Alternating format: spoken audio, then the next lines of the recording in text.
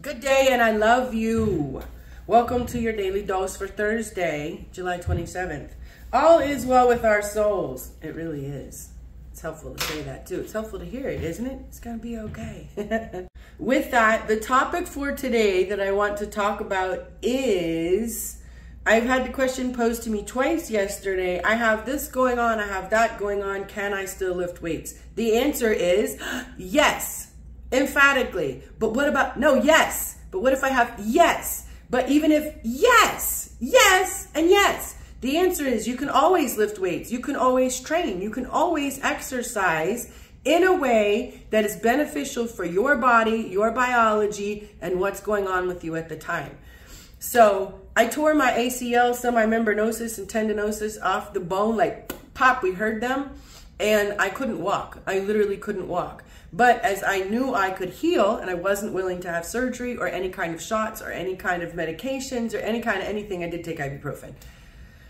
I understood that the process was going to take a while and it was not going to be super easy, but I just had to find the right cocktail of modalities that worked for me.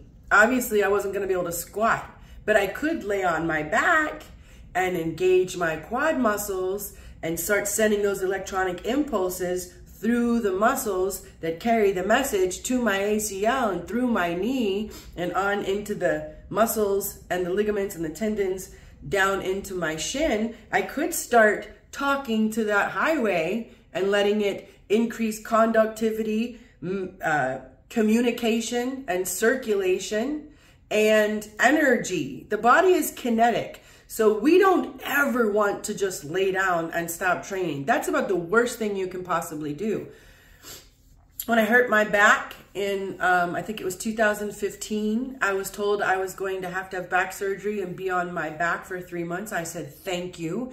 And I went home to start healing myself. I was at the gym the next day. I did all of my training supine and prone and removed gravity, which means I laid on my back and I laid on my stomach and I removed the pull that was pulling on my spine and compressing the vertebrae and giving me the bulging disc issue. So I continued to train through that and I healed that as well.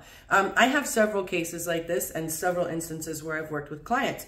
So depending on what's going on with you today, we simply have to find the perfect potion to give you the correct motion to help you heal your body. So I don't ever want anyone to worry that like, oh, I'm experiencing this, I'm not going to be able to do this. No, no, no, no. You're experiencing this physical dynamic because spirit is talking to you through your almighty vessel.